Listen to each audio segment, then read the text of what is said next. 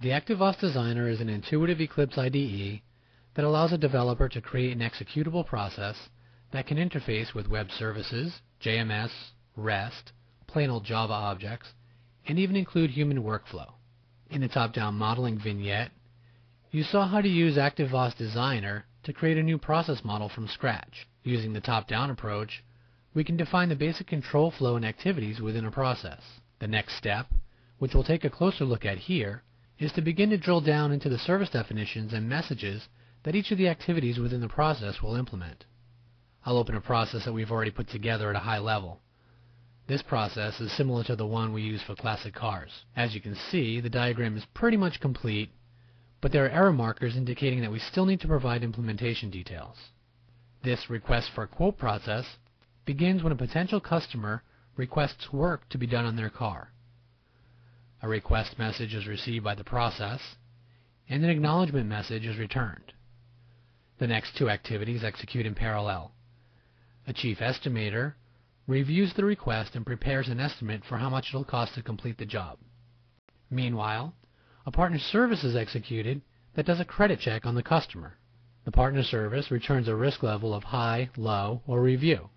The estimate amount and credit risk are passed to this activity, which will execute a plain old Java object, or POJO. The POJO contains some business logic that will determine how much the customer is eligible to finance. The final step is to automatically generate and send an email to the customer. As a developer, the first thing I might want to do is import any available WSDL files that describe the services that the process will be interfacing with. I would also import any existing XML sample messages and/or schema files that describe the input and output messages of the services. Resources that my company or department or project team has ownership of can be imported directly into the project. For now, I'll just import a couple schema files. One defines the input and output messages for the RFQ process itself. The other describes the input and output messages for the estimation task.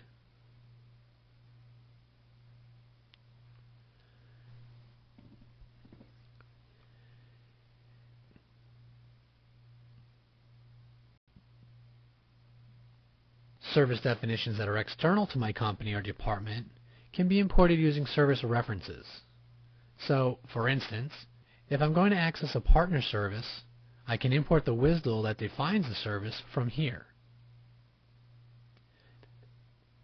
The advantage of using service references is that the original location of the import is recorded, so anytime during development we can compare or replace our local copy with the latest version at the original import site. The Participants view allows us to view each of the different participants or actors within the process, as well as the services or tasks that they perform. The view contains three categories of participants. The process itself is a participant. It typically does things like receives request messages and replies with a response. This type of participant will be defined as a process service consumer. Partner service providers carry out the work of most of the activities within a process. They define the underlying services that are invoked. And, as the name implies, human task participants represent human-facing activities that are performed by a person in a certain role or group. Let's take a look at how all of this comes together. The first activity in the process is a receive activity. The process starts by receiving a request for quote message from the outside world. The participant or role that handles the receive and reply activities is the process itself. So let's create a new participant. I'll give the participant a name, and I'll let ActiveVOS generate the interface automatically based on schema that describes the input and output messages.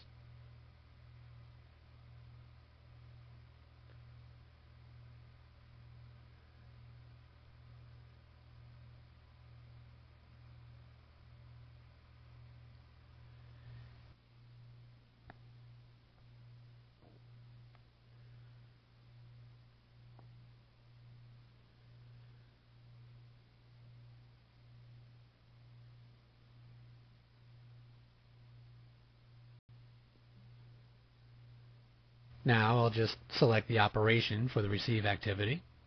The incoming message will need to be saved as a process variable, so it's available for other activities within the process. I'll let Designer create a new variable for me automatically.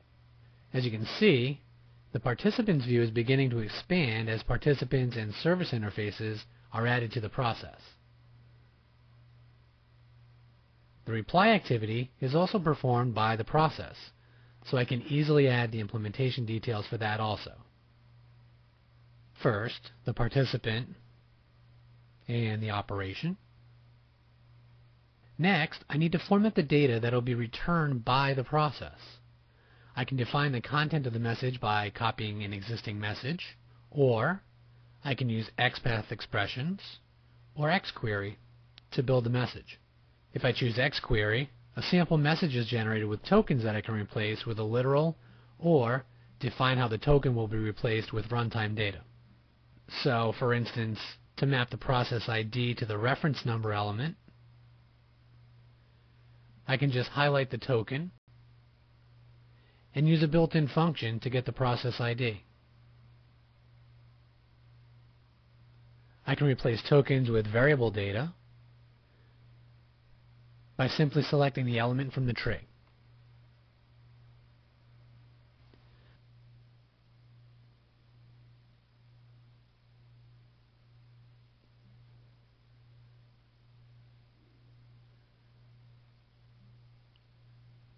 I know this mapping doesn't really make sense, but you get the idea.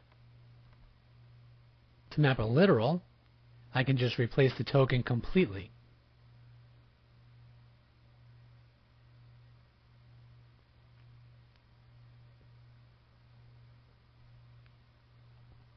ActiveVOS uses WS Beeple extension for people and WS Human Task to define human interaction within a process. Defining a human participant is not much different than what we just did for defining details around the receive and reply activity. I start by defining the activity as either a task or a notification.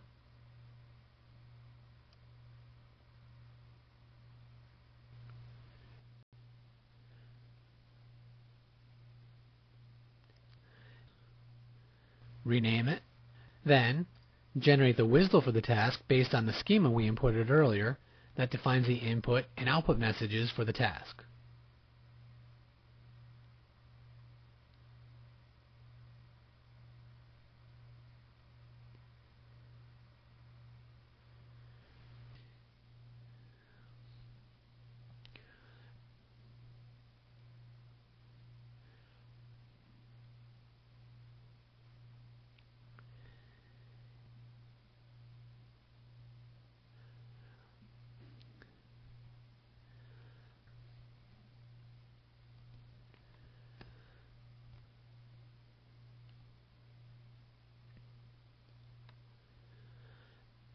We've already seen how to assign message data.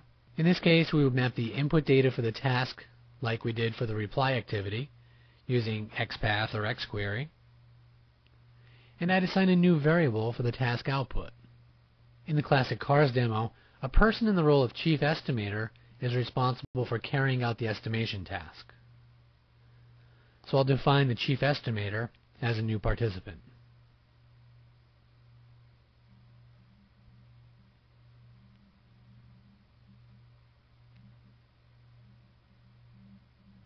Now we can assign that role as a potential owner for the task.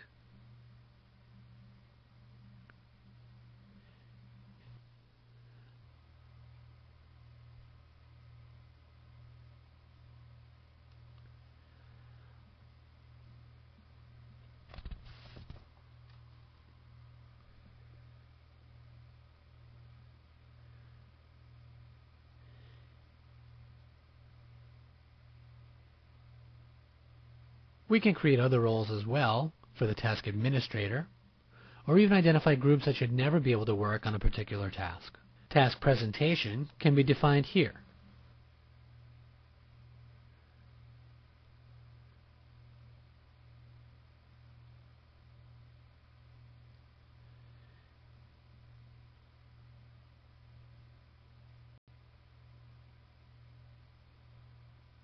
The subject, for instance, is what the user would see as the subject line in their task inbox.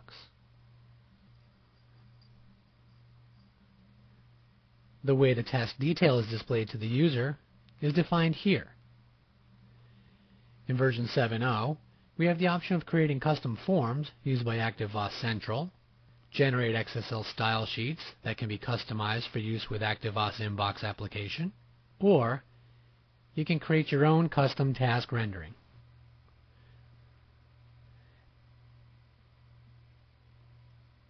Deadlines and notifications can also be added, which might result in something as simple as a notification or an email being sent, but a deadline could also result in reassignment of the task to another person, or even a custom process being invoked.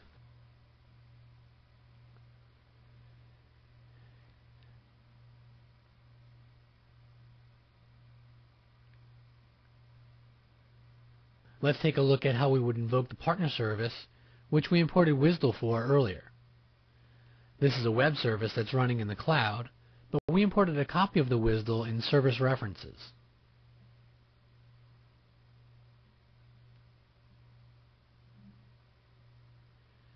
To invoke the partner service, I'll just create a new partner service provider and select the interface that it uses.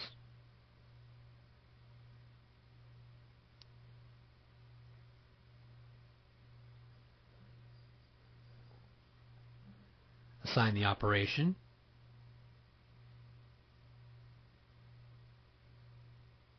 map the input data used to call the service,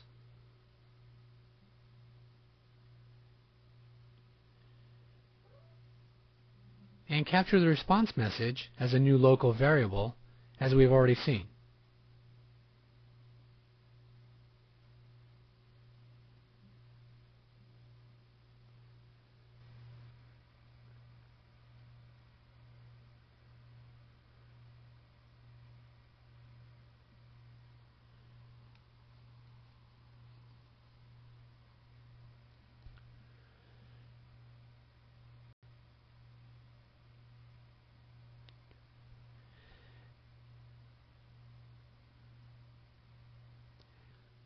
To light up the POJO, I'll start by importing it into my project.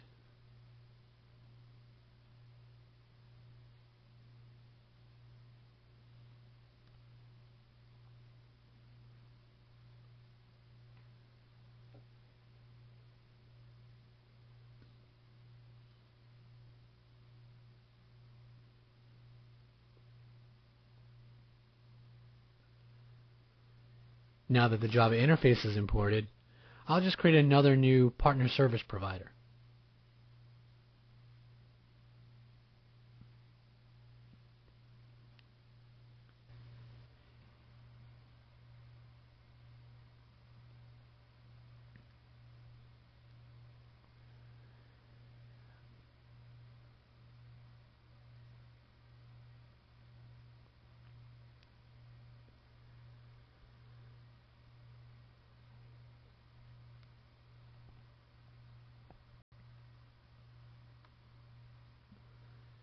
Instead of generating the WSDL from a schema, I'll generate it directly from the POJO.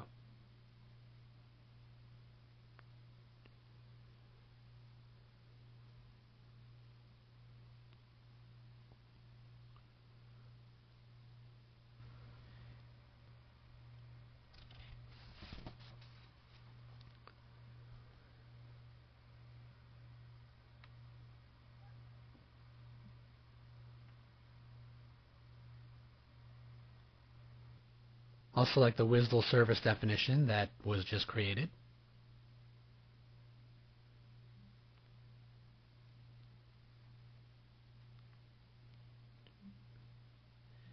And now it's just a matter of selecting the operation, mapping the input data for the POJO call, and creating another new process variable for the result. The final activity is an email activity, and this service is built into the ActiveVOS engine. So again, I'll create another new partner service provider.